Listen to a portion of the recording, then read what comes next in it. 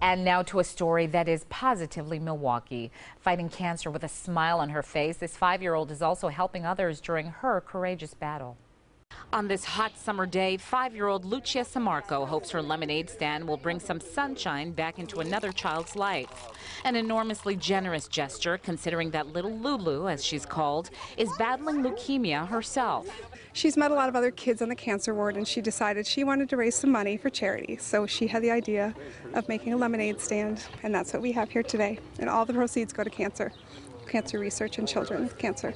The rainbow-colored stand on Cass Street in Milwaukee has been quite successful. It's been amazing. You can kind of see we have a big crowd already, and it's been steady all morning.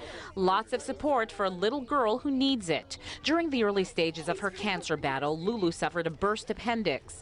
But the good news is Lulu is now in remission, though she faces about 20 more months of therapy. 100% of the proceeds from today will go to cancer treatment. A little girl with a big heart trying to give back.